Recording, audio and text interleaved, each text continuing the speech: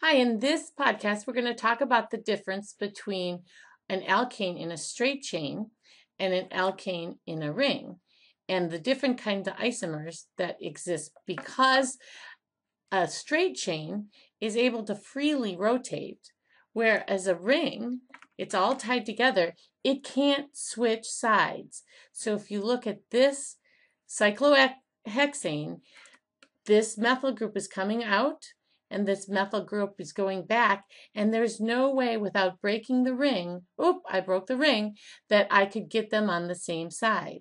Whereas if I start out with a straight chain, this methyl group is coming out and this methyl group is going back.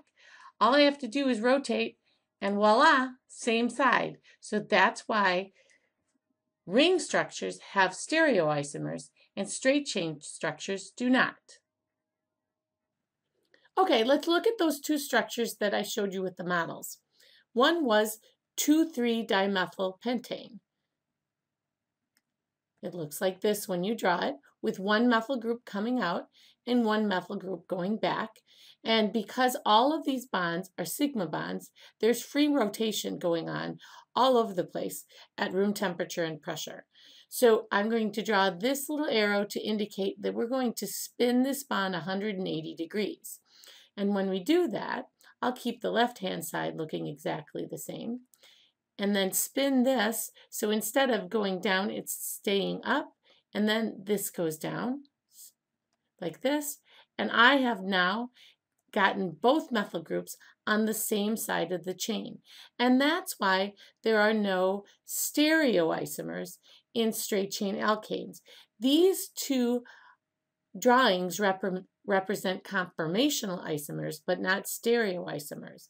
Now, if we look at cyclohexane, or any cycloalkane, and the one I drew you had a methyl group on 1 and a methyl group on number 3, with one coming out and one going back. So if you try to spin one of these bonds like this, what's going to happen is a bond is going to break, just like what I showed you with the models. Boom. And breaking a bond takes a lot more energy than rotating a bond. So there is no way to take this structure with one coming out and one going back and easily change it into this structure with both of the methyl groups coming out at you. So these two are what we call stereoisomers. And there are lots of different kinds of stereoisomers. This is one specific kind of stereoisomer, but the general definition is isomers that differ in arrangement in three-dimensional space.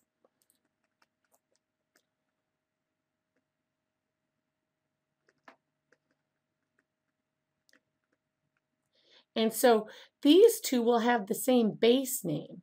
They both will be 1,3-dimethyl cyclohexane. Oops, that looks sort of funny. 1,3-dimethyl cyclohexane.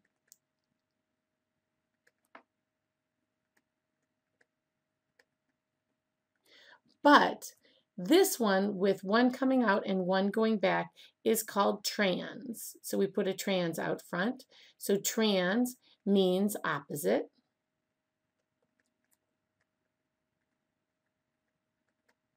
And cis, C-I-S, means the same side.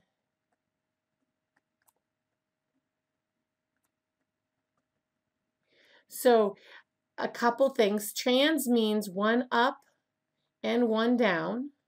And we're going to use this later when we talk about chairs and conformational isomers of cyclohexanes. Up and down.